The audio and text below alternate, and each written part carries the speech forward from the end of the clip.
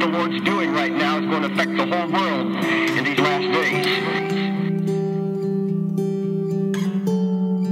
And here's what it is. He's preparing a very small but most powerful army of dedicated Christians who are more dedicated than anybody who followed Hitler. And he started with an army of young people who were ready to lay down their lives, and many of them just laid down their lives to die for Adolf Hitler. Never before anyone is pure, devoted, and fearless as this remnant that's coming forth. They're going to come forth and do exploits, and they're going to shake hell. I have heard all my life about our godly forefathers, the mothers of Zion, the fathers of Zion, men who spent hours and days in prayer and fasted. A whole new realm of the moving of the Holy Spirit is about to break forth.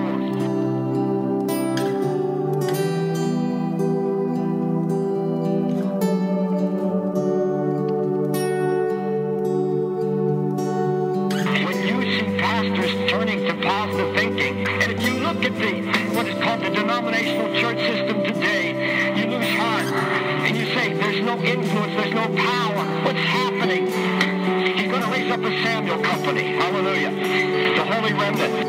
It's going to be a shocking thing that God does. This new thing is going to amaze and startle everybody. Do you know what it was? It's the judgment of God on an old religious system and the raising up of a whole new program of the Holy Ghost. He's always had a people after his heart. He's always had a praying people. And that's called the remnant. All through the ages there's been a remnant.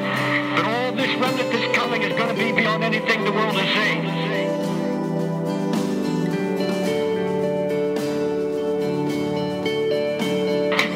Eli represents the old religious system. He had two sons, Hophni and Phinehas.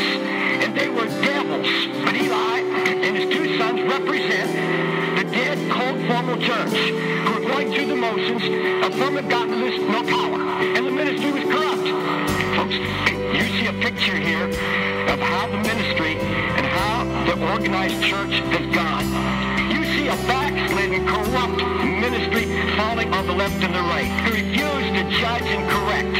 Now, folks, that's exactly what's happening in America today. There are multitudes of thousands of pastors and shepherds who will not reprove their congregation. They will not call sin sin. Not at all because they're soft on sin, because they've grown comfortable in their positions. We're very easy on the people. We don't want to offend anybody. In fact, some churches are called outsider-friendly churches to make it friendly. Folks, you can go to friendly church and go straight to hell. I don't want to go to an outsider-friendly church. I want to hear the word of the Lord. Sharp as a two-edged sword that pierces to the very marrow of the bone. Just show me 10 men of God, gray-haired men of God left in America today. Name 10. Name 5 gray-haired men of God, all prophets. You name me those 10, even 5 men who are standing in an international pulpit crying out against sin. Show me gray-haired men who have stayed true all these years and been on their face before God, and they can get up like a Samuel, and their words don't fall to the ground. And you know by looking and hearing, there's a man that walks with God. He's holy, he's righteous, he's heard from heaven, and he can say, thus saith the Lord. Name me 5 of them that don't manipulate the crowds. They're not looking for money, but they're men of prayer, they're men of God, they're seeking the face of God. You see, that's why God has to do a new thing. This old system is rocking itself into oblivion, and the rocking chair growing prosperous and fat and afraid to deal with sin. Behold, the day is coming. I'm going to cut off your arm. You know what that means? I'm going to take my spirit away from you. His arm was the power of God, the anointing of God. God said, I'm going to take away your anointing. I'm going to remove my presence. I'll make you powerless. I'll judge your wicked pastors. I'm going to pronounce Ichabod on you. God sent me to tell you, because you're soft on sin, you don't reprove. You don't have a heart of prayer anymore. You backslid your cold. And because of that, I'm going to cut off your influence, take my spirit from you. Now, folks, that's exactly what's happening in America and the world today. The organized religious system has been turned over to the enemy. The enemy. have influence. They're dead. They're funeral parlors. They have no life. They have no strength. Their word doesn't mean anything. They're going to be men standing in the pulpit that are going to give the people what they want. If you've got idolatry in your heart, you're going to wind up in a church with a preacher with idolatry in his heart. And that preacher's going to minister to that idol that's in your heart. He's going to tell you it's okay to sin. He's going to tell you it's all right to go easy. It's all right to have fun. It's all right to be a sports fanatic and not pray or seek the face of God. That's what's happening all over America. The old system is dying. God is leaving it. You can go to many churches, even Pentecostal churches, and it's dead. God's not there. God's gone. And leaders are spiritually dead. And God said, well, there's sin in the camp. The glory's going to depart. While the church of Eli was under judgment and being forsaken by the glory of the Lord and taken over by the devil, God was busy raising up a remnant. And Samuel represents the holy remnant. And this is what God's going to do. This is what he's doing right now. He's training some of you that are here now.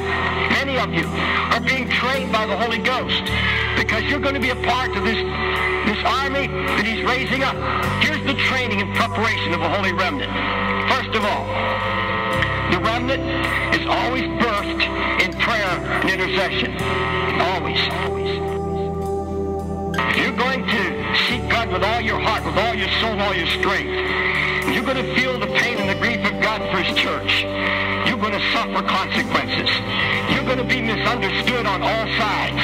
You're going to have people accuse you of all kinds of things. And folks, God's hearing the prayer of a people in his house, of people who yearn for an outpouring of the righteousness of Jesus Christ, of people who yearn for an outpouring of the Holy Spirit upon their sons and their daughters, of people who want to see the glory of the Lord come down on his church. Now, secondly, in the training of the remnant, it's going to be trained to know the voice of the Lord. You know why Hophni and Phinehas never listened to their father? He lost the spiritual authority. Because they saw his compromise. They just laughed at him.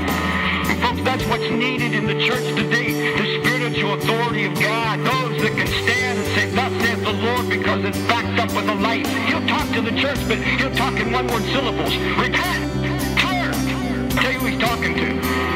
He's talking to those like Samuel with a pure heart, with a heart open. The time is coming when people are going to want to hear this word from heaven. The Bible said God so moved on Samuel, none of his words fell to the ground. In other words, nothing he said was empty. What he said, he heard from heaven. You ask God to do what he has to do in your life. You go into the presence of the Lord and say, oh, Lord, I want you to purge and sanctify me and cleanse me because I want to come to you with clean hands and a pure heart. And I want to hear you speak to my heart. God's raising up a holy people that know the voice of God. They're not going to have to go to some advances and get a word. We got people running all the United States trying to get a word. You know why they? Because God's not talking to them. I don't want God to talk to me through somebody else. I want to hear right from his heart, right from his lips.